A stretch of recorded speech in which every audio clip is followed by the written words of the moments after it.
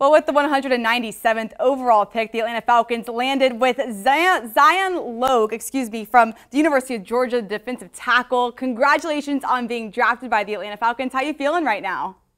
Man, I'm blessed. 100% blessed. I can't even put the words, I can't even get the words out of my mouth right now, man. It's just so much emotion that I'm running with right now. I'm just blessed, honestly. Who are you? It looks like you're at home right now. So who are you celebrating with? I'm celebrating with my whole village, man. I can't even put the names and to faces, but it's so many people that's helped me get to this journey along this journey. Some people helped me get to this point, to this day, and I'm just having fun with my family. All right, I learned a couple minutes ago that you grew up a Tennessee fan, but obviously you went to the University of Georgia. So what made you choose UGA? It was a relationship I had with my defensive line coach, Coach Scott. He came in day one and just set the tone for me, and told me how he was going to help me grow and help me grow as a player, as a man. And he did every bit of that in my 5 years of being at Georgia. So he was a huge help for me.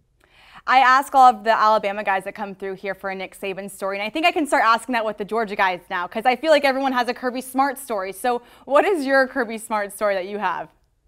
Um, my Kirby Smart story probably would be my first summer at Georgia.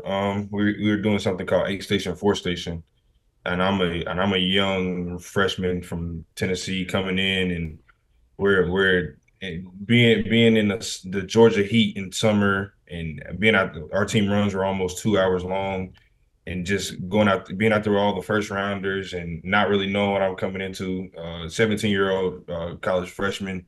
Man, Coach Smart, him on that microphone, man, he got real live and real wordy, but it was what I needed. I needed to grow up. I needed the push, and he definitely did that. I love that everyone has like a story from Kirby Smart and Nick Saban as well. It's incredible. So you are joining a room with Grady Jarrett and David Onyemata, just to name a couple guys. What excites you the most about joining this defensive line group? Man, just getting to learn from those guys. Grady Jarrett, who I've watched from afar for a long time. He's trained one of my older teammates, Devontae Wyatt, and just picking and asking Devontae how he worked and how he went about his everyday life. Man, Devontae had nothing but good things to say about Grady and David Onyemata. Man, I've been watching him since he was with the Saints.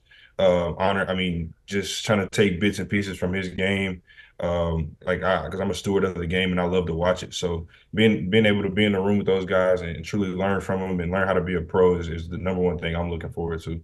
This Falcons front office has brought in three guys now in this draft class that are going to be on the defensive line. So for you personally, what do you hope to bring to this defensive line? Just the energy, the juice. I want to be able to change the room from the time I walk in to the time I leave. So my everyday, the way I walk, the way I talk, the way I approach the game, the way I approach the building, I just want to have fun with it and leave an impact on those guys daily. Well, look, we are so excited to have you. I'm going to let you go back and celebrate with your family, but congratulations on being picked by the Atlanta Falcons. Thank you. Rise up.